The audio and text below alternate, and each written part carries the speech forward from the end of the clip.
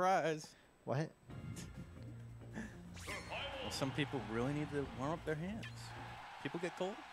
I mean, yeah, you're right. Especially if you go to the bathroom in a cold venue, and like even if you dry your hands, they're gonna be nice and frozen afterwards. Even in Florida, people get cold hands. Yep. It happens.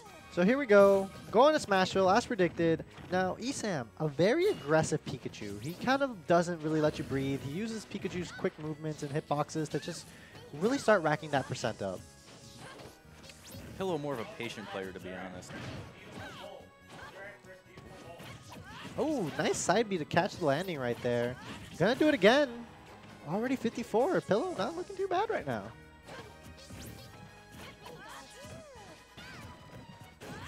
Interesting Skull Bash by Esam, getting punished with a forward smash. See a lot of sod specials coming up from Pillow here. I'm seeing a lot of up special coming from Esam here. So something that about Esam, once he gets that one hit, he converts a lot into it. Yeah. And then if he can keep you on the ledge, he typically will, honestly. Nice. Going for the grab. I think Esam went for a roll read right there, which is why it didn't work. Pillow was trying to get the Thundercats right there, so he loves doing that. Pretty even game right now. Ooh, almost an SD. Don't worry, it's Lucina. Lucina gives us those little mini heart attacks. Crouching right now, looking for a down tilt. Will lead into a attack situation. Up throw Thunder. Not going to take it quite yet. Didn't really DI it, though. He did the no DI tech. Nice air dodge right there, realizing that Esam would go for an offensive option. Up, down throw. That's killing. That's weird. Why is he just not DIing these? We don't have any Pikachus. Well, any Pikachus that practice the game in Treasure Coast. So right, I fair feel enough, like Pillow doesn't really know this matchup. Fair enough, but even so, you should at least be attempting to input a direction to be like, I don't know. Maybe I'm crazy. He didn't DI. No, he didn't. He didn't DI up throw or down throw.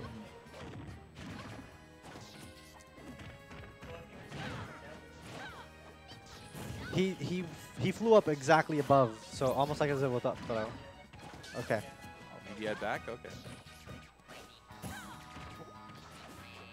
Not being able to close out this stock. 131% though, so still doable. Not quite out of it. Goes for the ledge trump, but then you fully get it. No edge guard even off the edge trump. Interesting choice right there. Ooh. Had that been Marth, that probably would have tipped. Yeah. That was a good weight from Pillow, though. Very good weight. Oh, almost getting attack situation right there. He's trying to That's going to be it. Not looking too bad, though, on Pillow's side. He almost had that. The lack of knowledge in the throws is definitely going to cost him. But overall, though, looking pretty good. Yeah. They're probably going to go either back to Smashville, or if it's anything like Marth, maybe Battlefield. I could definitely see Battlefield. Wow. Bada boom. Battlefield to yo. Calling it.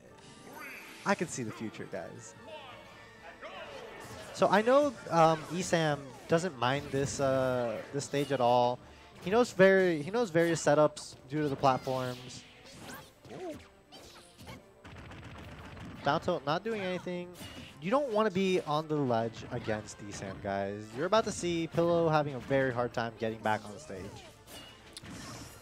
Remember what I've said. Oh, that was a really good save of his jump right there. Okay, there we go. Back on stage, but taking about 50% for it. Not good at all. Pillow's really struggling to get on stage right here. Ooh, nice fair. Oh. Nice weight right there. Nice double up air. 47% coming out.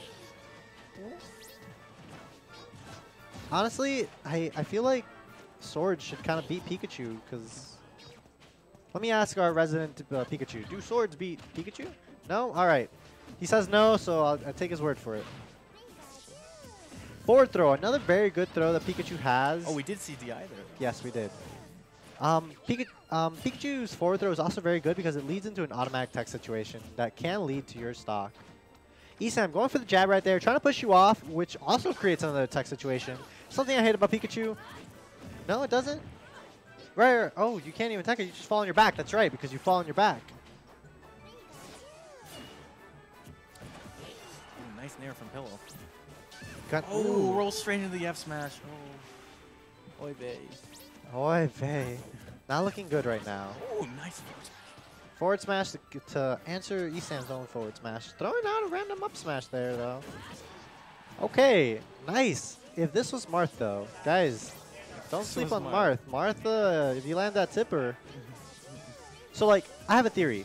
Lucina past 130% is better than Marth because you don't have to be as accurate with your attacks. You can just literally just throw them out. But Marth is way better, anywhere from like 60 through 100%. Whoa! Ooh, just up B. That. Wow. I'm surprised that clanged. So something a lot of Marth and Lucina players like to do is that hitbox was so weird. They like to do fade away air dodge into an immediate aerial. For some reason, all Marth and Lucinas love doing this. Yeah. Pillow enjoys doing his short hop air dodges and theirs. Yeah, he does it a lot.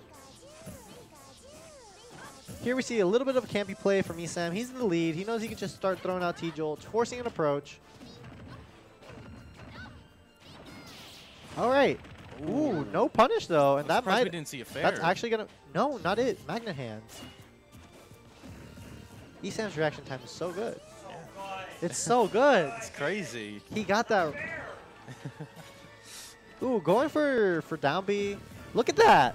He did jab and still was able to manage to read the roll. This is gonna be it. Oh, no, okay. Up throw. Reads the DI correctly, but we're in Battlefield.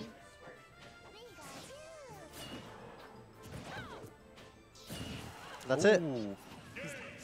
He could have lived that. He could have, should have. Guys, don't press a button when you're in the bubble. He didn't, but he could have waited that extra second. Lucina's recovery is actually really good. I think he could have made it. Yeah, but World may never know now as Esam moves on.